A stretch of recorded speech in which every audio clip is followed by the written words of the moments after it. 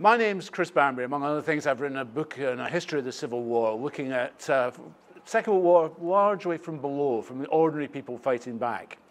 And in terms of memory, I was brought up with really two narratives about the Second World War. One was the official British narrative, and secondly, what my parents told me. So my parents, for instance, my father told me that Winston Churchill was a bastard, that we needed a bastard to fight the bigger bastard, Hitler. And I was told some of my dad's experiences. He was in the Royal Navy, for instance, visiting India, where he was shocked at the racism against Indian people by the British. And he understood that there was a war, yes, against fascism, but the British were also fighting to preserve a British empire. And so there was two different narratives there, which I was brought up with. But in examining this book as well, I'm trying to look at the fact that the Second World War was, yes, it was a war involving the major powers fighting each other, but it was also a people's war in the sense that across much of Southern Europe in particular, and in Asia, powerful resistance movements emerged against the occupation by the Germans.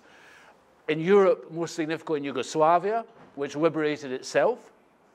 In Italy, where all the great cities of northern Italy, Turin, Milan, Genoa, Venice, were liberated by the resistance, not by the British or the Americans.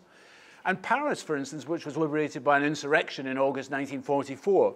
This is a history which has largely not been told in the Anglo-Saxon narrative of the Second World War.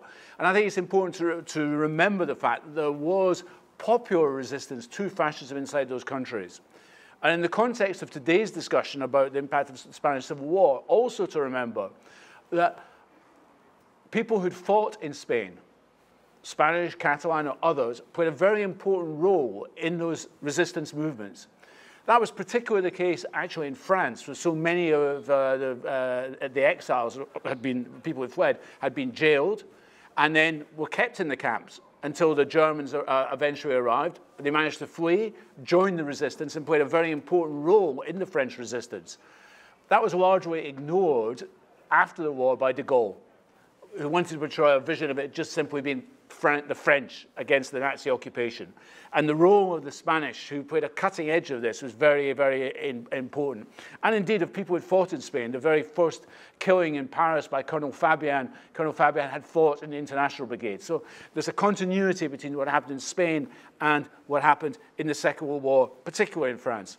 And tragically, so many of those people who had fought in the resistance in France, the Catalan, Spanish, Basque resistance, believed that in 1945 they would return across the Pyrenees and carry out a similar guerrilla war backed up by the British and Americans. They believed the parachutes would keep coming with the weapons. And of course, that never happened because the British and Americans made their peace with Franco very quickly. So the tragedy of that is something, again, I think we need to remember all the different elements of that. The memories, of course, the direct memories are beginning to die as the generations who fought in the Second World War die. But they've left behind much, you know, maybe just the level of folklore. In my case, family pictures, medals, various things like that. Stories they've passed on.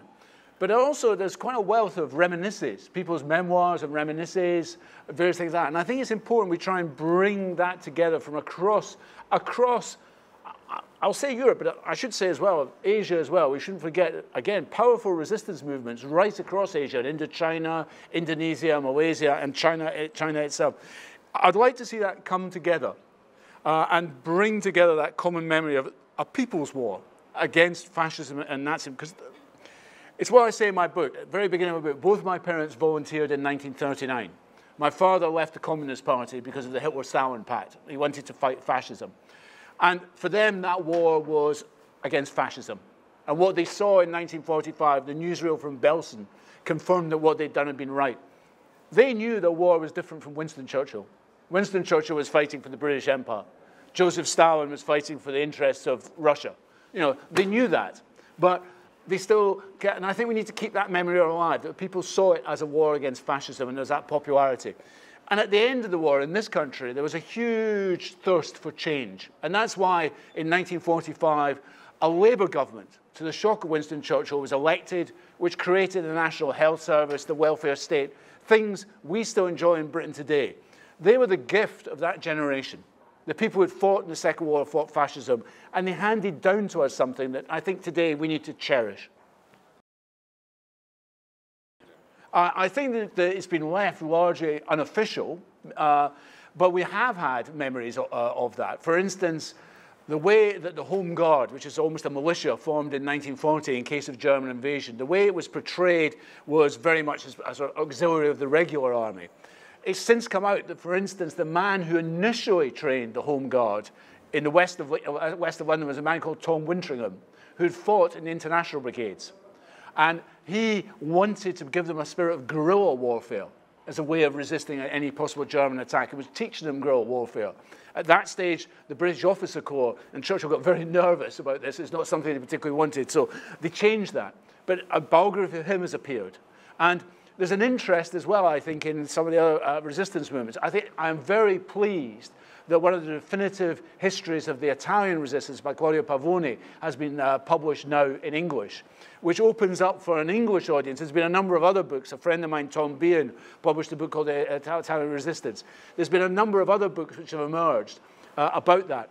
And indeed, there are memoirs of British prisoners who were released in 1943 when Mussolini fell, who then joined the Italian resistance. And there are memoirs of British SOE soldiers sent into Italy to work with the resistance, which have been published, which now become available, which give people here in this country a sense of what was happening in Italy. There's this huge resistance movement which mushroomed after 1943 against fascism. And we still don't know enough about what happened in Yugoslavia, and we certainly don't know enough what happened in the Philippines, Indonesia, much of that unknown, but there were huge resistance movements to Japanese occupation.